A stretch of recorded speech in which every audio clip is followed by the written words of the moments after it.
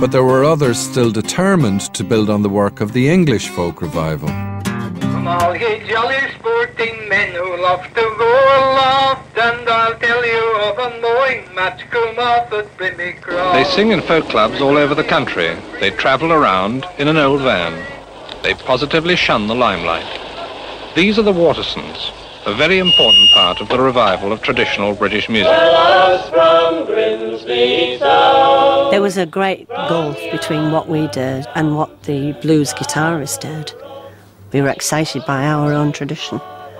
We were absolutely enthralled to the music. The music is dark. The music is fascinating. It's our, it's our traditions.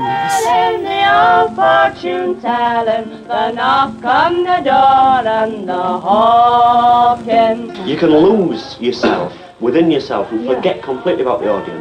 But they can lose themselves in with you as well. Yeah, well, this is that's the point, to bring the audience into you instead of.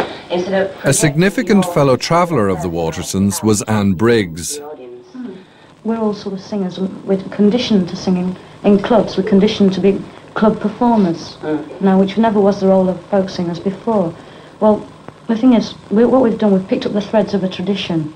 And we've not got, really, other than a few old recordings, we've not got anything else to go on. I never found a single thread through apart from a gut feeling, and that was the only thread that ran through it all, was that direct line that some singers had through singing their songs to the human emotion.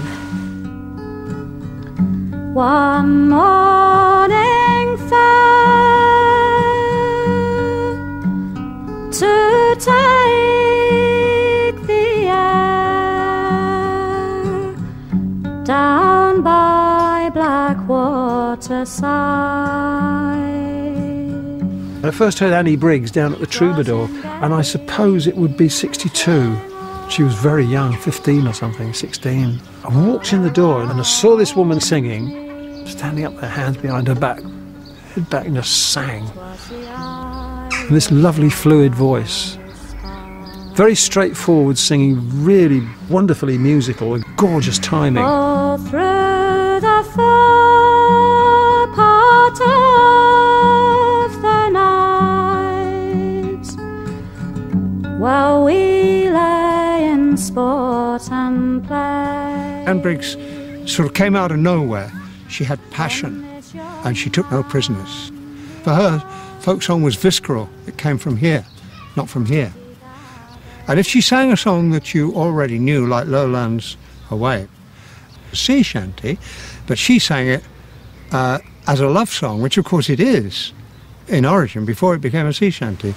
I thought, well, I can sing that song, but I feel differently about it, so I just thought I'd sing it the way that I felt about it. I love the sound of it, and I love the words of it, and I love the tune, and I just sang it, and it obviously didn't come out very shanty-like by the time I'd done with it. I dreamed I saw my own true love